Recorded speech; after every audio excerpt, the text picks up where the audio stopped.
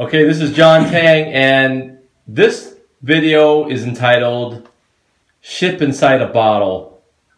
This right here is my closet, and we are coming to the very end of a 2-year renovation.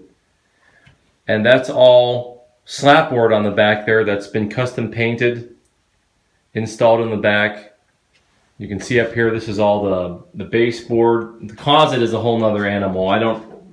There's too much to describe here. It's just so amazing. I'll have to do another video on the entire thing afterwards. But what I want to show you right here is the crown jewel of my closet, and that is the suit rack. So what happened right there at the bottom, that bottom stem, that's just a piece of plastic that's from a vacuum cleaner. It's propping up that first ship's wheel. That ship's wheel is handmade. All the pegs on the outside, those are from an actual ship's wheel, but everything else, all the scroll work and all the brass in the middle here, that's all ball bearing in the middle. All this is handmade by Armando Garate. So they're going to be 2 levels of these right here. Inside this rack, I wear a lot of suits, a lot of custom suits. Beautiful. And this is going to complement it perfectly. So we came up with this idea, I don't know, a year ago, to build these 2 levels using this type of design. There'll be a small, thin, brass bent rod that will go on the underside of the ship's wheel, and that's where you'll hook the hangers. Kind of like how you have, and this again, this is all, this right here, all this right here, this is all custom bent brass tubing for this particular closet. So it'll look like this, but the diameter will be a lot smaller, just to hide it underneath the ship's wheel. And then this right here in my hand is industrial brass tubing. This has been threaded, custom threaded. This is what, a 1/4 inch thick? Yeah. Yes. And this piece right here, this is about 4 feet in length. It weighs about 40 pounds. Yeah, I can't pick it up with one hand. 2.5 pipe. 2.5. 2.5. Okay. It's pretty heavy, isn't it? Okay, that's heavy. What's my floor? This is basically, yeah, and then we don't even talk about the floor. We got a beautiful floor underneath this. But this is basically, the firemen could come down this pole. You go to the fire department, this is what they're coming down, going to the 5-alarm fire. That's correct.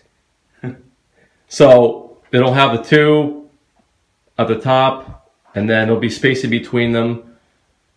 And I can't wait to see what this ultimately looks like. There'll be a base plate at the bottom, and then there'll be a base plate at the top. So here's kind of showing you what it'll look like. So yeah.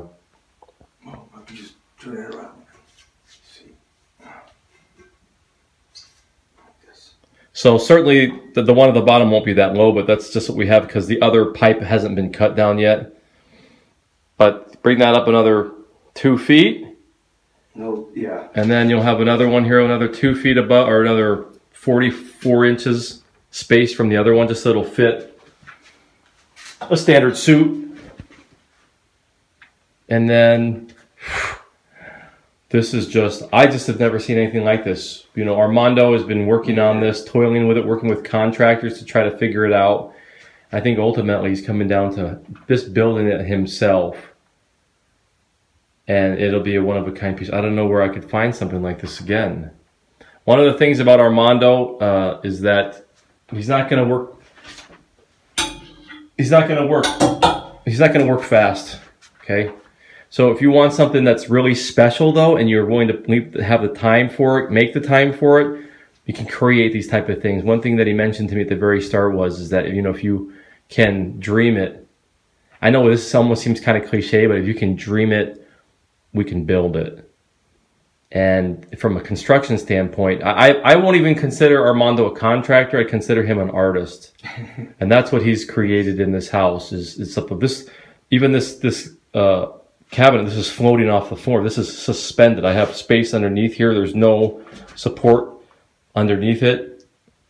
It's all on the wall, and you can hang your body off of this thing right here. So everything is custom, and it's well thought through, and it takes a lot of time. But if you're that type of client that wants something very special, something unique, and you have the temperament and also the time not to put your thumb down on him to get something very special. This is your guy. This is your guy.